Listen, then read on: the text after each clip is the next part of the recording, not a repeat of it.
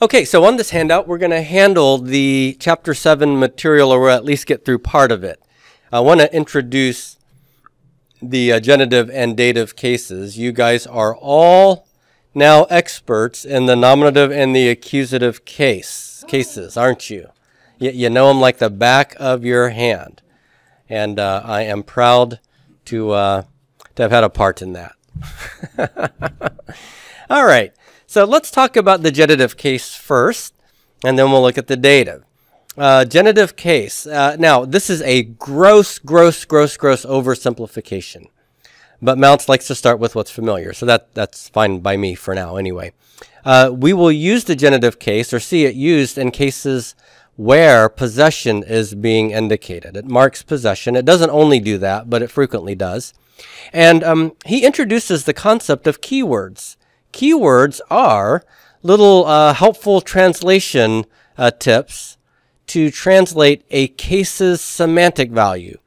That is to say, when you come to a noun that's in the genitive case, the keyword is to put the English word of in front of that Greek noun's meaning. So if we take the word theos as an example and put it in the genitive case, and I just said, hey, translate that, what would you translate it as? Of God. Okay, so you're using the word of along with God. Now, there is no separate Greek word of. It is the case ending itself that is representing the of notion, and it's the thea part that represents the God notion. You see that? Okay. Now, when we want to say something in Greek like God's word or the word of God, it's going to consist of two parts. The head noun, and then that head noun will be followed by a genitive noun. Now, when I say followed by, that's most of the time. It is possible for a genitive noun to go right before the noun that it relates to. And so we'll talk about that soon enough. But just to keep things simple, I'm going to put the head noun first and then the genitive noun. So take a look here at this expression, ha logos tu theou. Say that with me.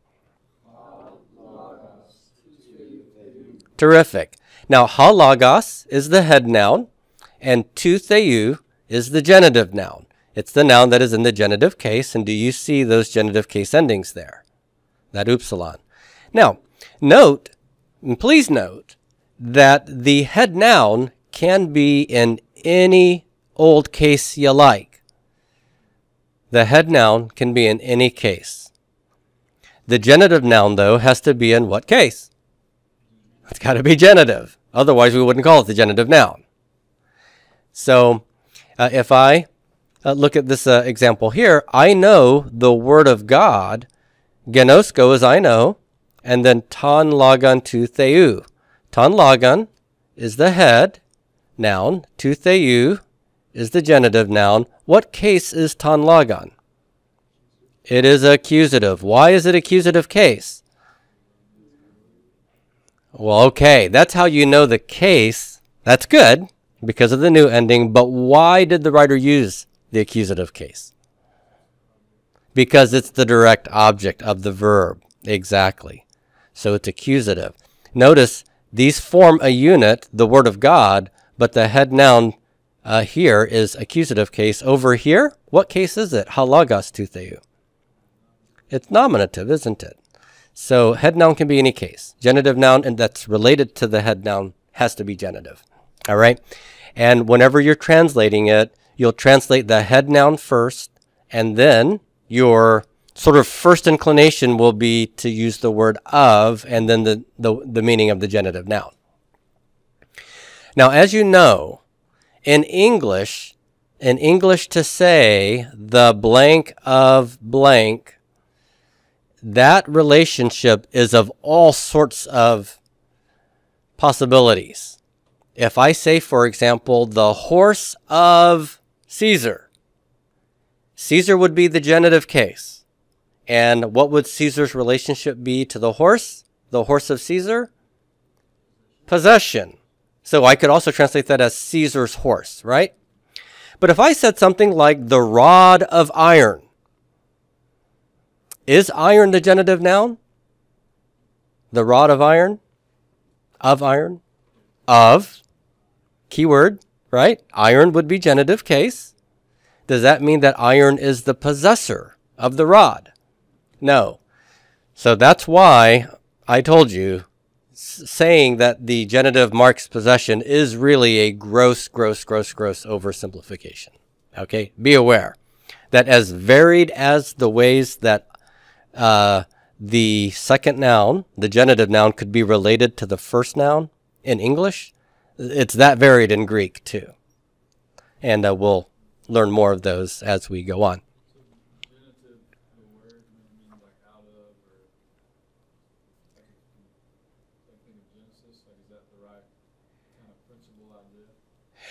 I mean, yeah. So like when you're, if you take the word genitive apart and try to, tease that out, yeah, I think so. But we don't want to try to say that there's literally an out of relationship.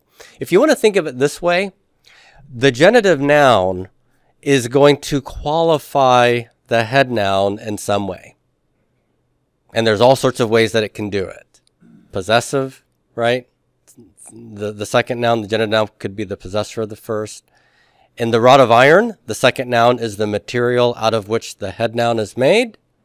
And I could have all sorts of things like that. The coat of fur would be a coat made out of fur, right? And stuff like that. There are things like subjective genitives and objective genitives. What are we talking about there? Well, the genitive noun could be the subject of the head noun if the head noun's a verbal idea. So the love of God would mean God's love, God's act of loving people, right? God is the conceptual subject of the love. But the love of God, God could be the object of the love. I need to increase in the love of God in my life. What does that mean? It means that I need to love God more. So there's all sorts of different ways that the genitive noun qualifies the head noun. And we have to learn those and get comfortable with them. Anyhow, but that's just a basic introduction to the concept of genitive. Now, under B here, we have the dative case. The dative case typically marks the indirect object. And so the key word here is going to be to if it marks the indirect object. But again, he gives you some other keywords, in and with. So when you see a dative noun, you might try these other keywords out also. So let's look at some examples. I threw Brad a ball, or I threw a ball to Brad. Here, Brad is the indirect object in both of these sentences.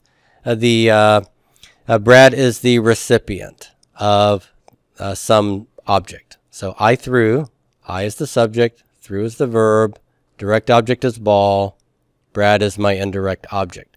And so what case would Brad be in Greek? Dative case. Dative case. Now, how do we translate the dative? Normally, use the keyword to in English. So I should probably put that in little quotation marks. Use to plus the meaning of that noun that you find in the dative case. So here we have phainatai to eosaph. Say that with me, everybody. Phainatai to eosaph. So this is he appeared, dative case, to Yosef. Remember how I told you that some nouns are not declinable. Yosef is a Jewish name. And so in Greek, it's not declinable here, but the article that accompanies it tells you what case it's supposed to be in, and that's dative. So it's he appeared, Joseph. Well, you have to supply the word to indicate the nature of that appearing as being to Joseph, you see. So here, the dative form, the fact that it's in the dative allows me to use the word to, even though there's not technically a separate Greek word that means to here. There are separate Greek words that mean to here. We'll learn the preposition soon enough. But here, just the bare dative case gives you that meaning.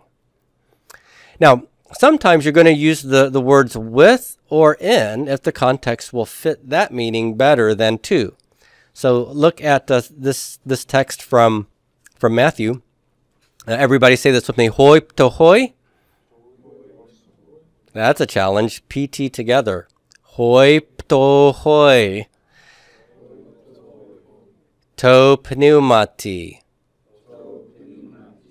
So it's not nice of Mounce to give you this example because this is not a first or second declension noun. But it is a dative noun. It's just from the third declension. Okay? But that's neither here nor there. This is in the dative case. How would you translate this? The poor to spirit? No. The poor in spirit is the idea here. So here that dative case has the semantics of in, not to.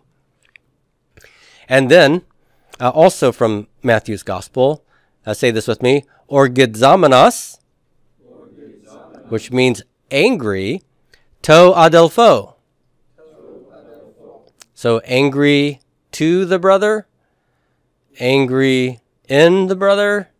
Now here, angry with his brother is the better way to say it. Now, remember last week, I think it was, we talked about how the article by itself could give a possessive sense, and that's the case here. There is no possessive pronoun here, but it probably is best to translate that as angry with his brother. All right, so those are some ways to understand the semantics of the genitive and dative cases. Now let's talk about how to form it. How do you form these puppies? Genitive case. Remember, the second declension has what kind of stem vowel? The omicron. Good. So the stem will end with omicron. So how do we form the second declension case ending for the genitive? If it's singular, it's upsilon, and if it's plural, it's own.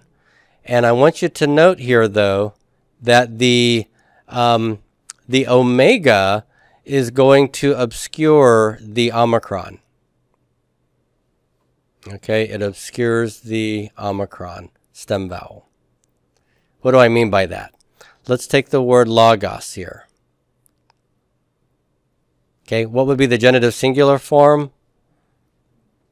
Loga, drop the sigma, add the upsilon, right? What would be the plural? Presumably, it would be loga plus own. But that's not actually how the form is spelled. What's it going to look like? That's right. The omicron will be absorbed, as it were, by this omega. And so you're going to see just the omega here. So, do you see the stem vowel in this own ending? No, you don't get to see the stem vowel anymore. This is going to happen in first and second declension. So we're giving you a hint already. So let's go on now to the first declension. And these are nouns whose stem ends with, that's right, eta or alpha stems, okay? Now, what's the genitive singular case ending for first declension feminine nouns? It's a sigma. Have we got a problem here? Houston, we have a problem. Yes, that sigma is also, okay, if it's masculine, it can be nominative singular. But if we're dealing with feminine first declension nouns, there's also a sigma that's a case ending somewhere else, isn't there? That can also be accusative plural. So we're going to have to talk about this. And so we'll have a little fireside chat about it in just a moment. The plural genitive ending for feminine first declensions is own. So here's the good news. This is the same as the second declension. And so the genitive plural is always own. Own, own, own, own, own. You own this, don't you? You've got it. Excellent. So here's some examples. So everybody, logos, genitive singular, logu, and genitive plural, logon. Ergon is neuter, right? So this one's masculine, this one's neuter. They're both what declension pattern?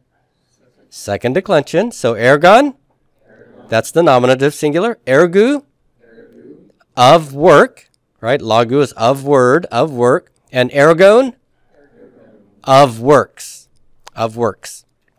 Now, here, these are both feminine and first declension, aren't they? So second, first. So everybody, graphe. What's that mean? Writing or scripture. Good. Genitive singular, graphes. Genitive plural, graphone. Notice that the eta has been absorbed by the omega. You cannot see the stem vowel here. So how will you know what gender graphone is? You've got to go back to the lexical form. You got to memorize your lexical form. And you'll remember, graphe, eta ending. Interesting. What's the article with it? Hey. Hey, graphe. That's feminine. Okay? In other words, when you're in the genitive plural, unless you already know the noun, you can't know, based on looking at it, what its declension pattern is. All right? And then hora is hour. Horas, of an hour. And horon, of hours. So there's your form of the genitive. Is the circumflex missing on the top two on purpose? Is there a reason how there is a circumflex? You're looking here? Yeah, no, we've got an accent already over here. So you don't put two accents on the same word. So once I've got an accent here, I'm not going to put a circumflex over these. All right. Now, let's take a look at the dative case. First and second declensions share the same dative case. So this is good news. The singular dative ending is an iota. Iota. And the plural dative ending is iota sigma. So you know how in English adding an S makes things plural? So maybe you can think of it that way. Iota makes it dative singular. Add an S to the iota, makes it dative plural. All right? Now, there is a peculiarity in forming the dative singular here. And this is where we have to pause a little bit. The dative singular ending is going to behave this way. The final stem vowel is going to lengthen.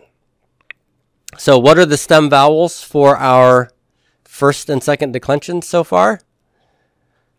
First declension vowels, stem vowels are, first declension are alpha and eta. Second declension, stem vowels omicron, right? Is the eta long or short?